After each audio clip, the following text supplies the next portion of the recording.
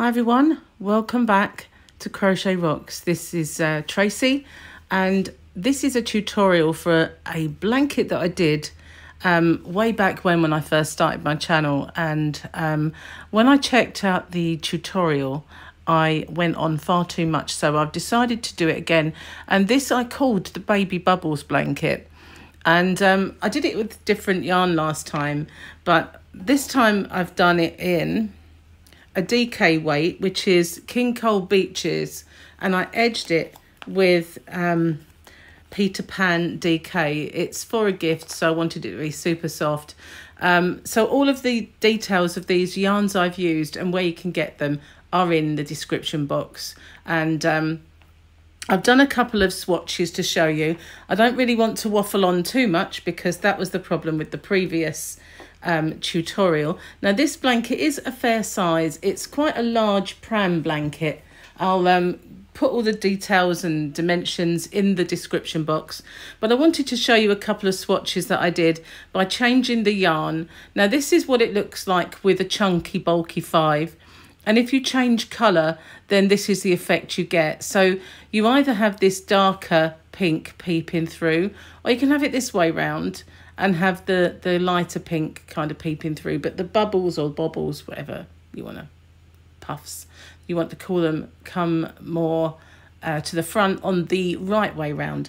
I also made it into a cowl, and for this one I used a 4 weight. So I wanted to show you what it looks like with all the different yarns, and I'll put the details, as I said, in the description box below.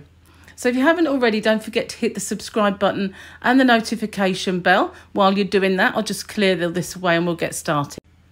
Okay, for the purposes of this tutorial, I'm just going to use any 4 weight. So that's an Aran yarn. And the reason I'm doing that is because it might make it easier for you to see the stitches and what I'm doing with a larger grade of yarn. So I'm using, like I said, a 4 weight, and I'm also using a 5.5 crochet hook. Okay, so you need to make your slip knot however you normally would, and this blanket or cowl, however you want to make it, is done in a multiple of 3. We don't really need a plus number unless you want it a certain width. It's plus another 3. So just crochet in groups of 3 until you've got to the desired length or width that you want. I'm going to pause it while I do my little kind of swatch, because if I start counting it might put you off. So I'm just going to pause it for a second and I'll come back to you when I've done my chain. Okay, for the purposes of this swatch, I did 18 just to show you how to do this stitch, but you just need to just do it in multiples of 3, so that's fine. So to start off, we're going to do UK treble, which is a double crochet in the US. I always say both terms just to make sure everyone knows what we're doing. And we count back 1, 2, 3, and in the 3rd chain, we're going to do a UK treble or a double crochet in the US. Nice and simple. So then we're going to skip 2 chain. So we're going to skip 1, 2, and in this one we're going to do a UK double, which is a single crochet in the US, and then 2 trebles UK or doubles US in the same space. Don't worry if it gets a little baggy, that's fine. So what we've done is we've got the 2 chain at the end will be our first stitch. Then we've got the one in the same stitch, so that's 2 at the beginning. And then we've got a short stitch followed by the 2 big ones. So we're going to skip 2 and we're going to repeat that. So we're just going to insert and do our UK double US single, then 2 UK trebles or US doubles. And that is as simple as it gets. So skip, skip, and go in the next and repeat that.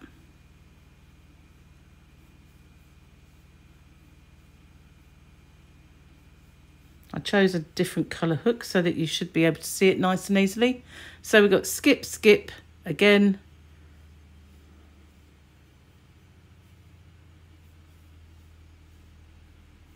A cluster of 3. Okay, so you're left with the last 3. So in this last chain, we're going to do, sorry, I nearly did it wrong. In this last chain, we're just going to do a UK double or US single. I'm so used to doing the same at one end as I do the other, and it's not that way in this one. So when we turn over, you can see we've got these raised kind of bumps. So that's making our bubbles or bobbles, whatever you want to call them. So we're going to chain 2. And in the same place that our chain comes out of, we're just going to do our second stitch, which is another UK treble or US double crochet. So now we're going to skip right over this and find that double crochet, which is a single in the US, remember. So we're skipping over those 2 there, and we're getting to this one, and we're just going to start our cluster all over again in that stitch.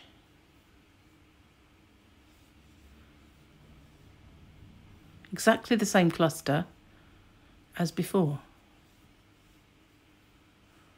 Okay, and then we're going to just skip over these 2.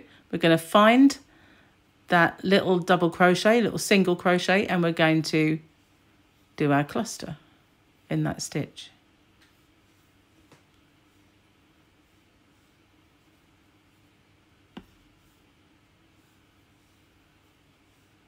Again, going to skip over this one. It's very simple, very good, simple 1 row repeat really. First row being different because it was into chain, but it's exactly the same principle. Okay, so when we get to our last one, oh, it's not the last one, is it? We're skipping over. Well, it kind of is, but we need to do 1 more cluster before the end. Need to pull out some yarn, just bear with me a sec. Okay, so now we've reached the end. This is our stitch and these are our turn-in chains. So we're going to find the top one, which is right next to the stitch, and we're going to go in there and finish off with our UK double or US single crochet. Then we're going to turn, and we're making the raised bubbles on this side. Just need to pull out some more yarn. So I only did a little bit. Okay, so we're just going to repeat that again. So I'll do another row with you. We're going to chain 2, and in the same space, we're going to do another stitch, a UK treble or US double. We're going to skip over these 2, and in this one here, we're going to start our cluster. If you can hear beeping, it's my washing machine. Plays a little song. Skip over these.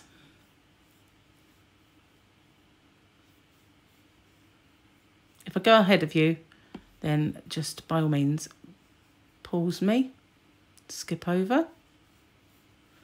As you can see, it becomes very, oops a daisy, apart from pulling your stitches out, it becomes very easy to sit while you're watching TV or doing something. Because once you've got this little kind of sequence under your belt, that's all there is until you've finished. Okay, so we're going to, there's our stitch, there's our chain. Okay, and turn our work. So as you can see, it's starting to take shape. Now the only difference, as I said, if you want to, is you can change colour every row and it will give you this effect. So if you wanted to, you could do a variegated one there in a solid colour, like a complete contrast, or just solid colours like I have. But that's the effect you get if you change colour every single row. Otherwise, we just carry on. So the border that I did for my blanket, I will show you that. We'll just do 1 more row and then I will show you how I did the border. I'll just pull more yarn. I didn't pull much.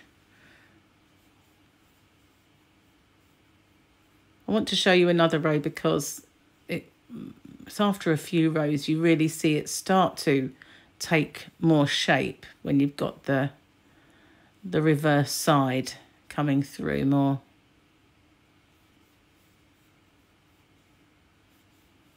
Nearly there. Whoops.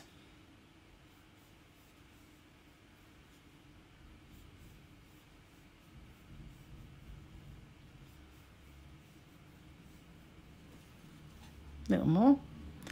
And our last chain.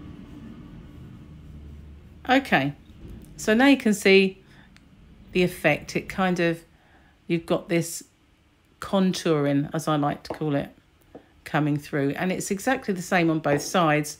The only way you know which way is the right way is your first row has the look of the front stitches, if that's what you want at the front. Okay, so I'm going to pause it for a second. I'm going to bring my blanket back in and I'm going to show you how I did the border. Okay, so the border, I just picked up stitches all the way around. So I ended off my colour and I picked up a corner and I did rows of UK double crochets or US single crochets, and I think I did 6. 1, 2, 3, 4, 5, 6. I did 6 rows to get this nice kind of wide, it's not massively wide, but it's a nice wide little border for the blanket. Now what I was going to do then was rejoin the colour, because this was a variegated yarn, so as you can see it changes colour as we go around. I picked up my colour and I did a whole round of this stitch all the way around. So if you, when you get to the end, if it doesn't quite work out, it doesn't matter too much. If you, instead of having 2 in between, you've got 1. I just made sure it fitted all the way around the outside. Then I was going to pick up the white and go around, and just so that it kind of had a little white finish. But my partner Gary said he preferred it as it was, so I've left it. But that is all I did, was 6 rounds of UK doubles, which are US single crochet, and then 1 round of these kind of clusters, and that was it, finished. So I hope you like that, and I hope it's a lot better than the last time I did this tutorial.